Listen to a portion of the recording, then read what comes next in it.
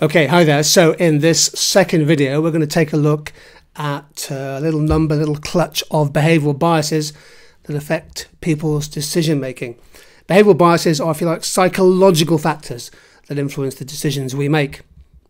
First one I'd like to look at is what's called the default bias, otherwise known as the status quo bias. And this is the idea that we as humans tend to be resistant to change. We like our daily routines. We exhibit very strong default behaviour in how we go about our daily lives, and these can be quite hard to change, but change is required, particularly when you have a public health emergency. Changing the default can be hugely important, and the government could have tried to persuade people to change their behaviour. Ultimately, to change behaviour sufficiently quickly and at scale required a form of what's called mandated choice. Stay at home, work from home, protect the NHS and save lives. It'll be interesting to see if this new default, if you like, becomes ingrained and embedded in people's behaviour. There's some evidence, for example, that many risk-averse people are nervous about leaving home to go out and shop and go out to work, for example, until they're sure that there's been a significant reduction in infection. In France, as the lockdown gradually, stage by stage, is lifted, they've brought in, again, mandated choice to change the default. You will wear a mask when in public transport and in schools. Likewise, compulsory, if you like, temperature checks for people in certain businesses, for example, Amazon, bringing in masks and temperature checks at their warehouse.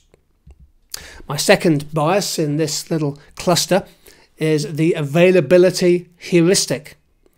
This is the idea that we judge the probability of something, and in particular the probability of something happening, perhaps to us, by the ease with which examples of an event can be retrieved from our memory.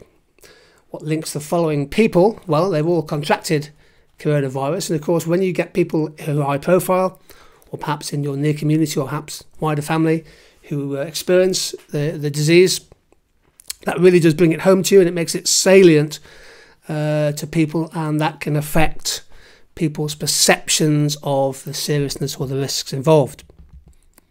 My third behavioural bias in this video is the idea of social norms. Our day-to-day behaviour is often strongly influenced by the prevailing social norms and the prevailing social customs, and these can change, and often again they do have to change. For example, social norms about social distancing. Here's quite a powerful short video from the Ohio Department of Health.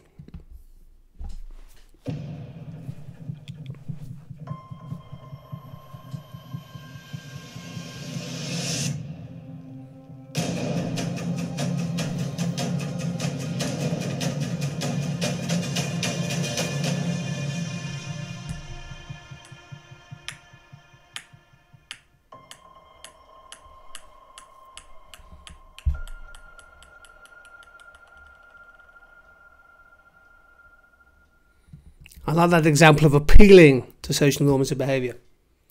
Another thing which affects our decision making is the framing. Framing is an idea that people's decisions, people's choices, can be based or influenced by the form in which information is presented.